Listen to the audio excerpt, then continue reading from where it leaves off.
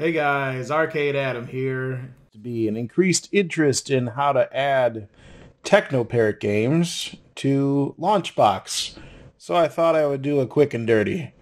Let's get into it.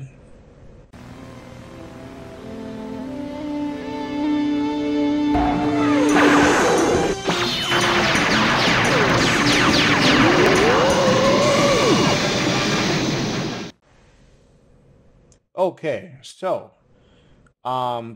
there's a couple of ways to do this. I'm going to show you how I do it, just because Teknoparrot's a little different than the average bear when it comes to emulation and how Launchbox works. But the basic premise is you're going to want to open up an Explorer window, go to your emulators, Teknoparrot emulator, and you're going to want to get into your user profiles folder. Now, say we need to add Batman. It's already in here, but we're going to do it again.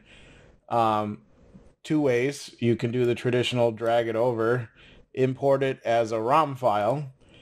It's going to say importing as Teknoparrot, scrape as Windows for artwork, emulators Teknoparrot, use the files in the current location. Next, do your artwork however you want to do it. And then the last thing, I'm going to hit check force import duplicate games. Do not do this if you're doing it regular, just for the purposes of this demonstration. The other thing you want to make sure, the last step, make sure the name is something that you can read and understand and make sense, because that name is what Launchbox is going to use to search for artwork. Let's import Batman. I think I'm sorting by new. Yeah, so it should show up here at the top.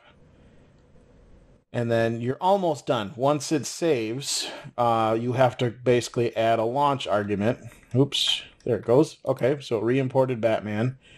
Now we want to go back in here and edit it.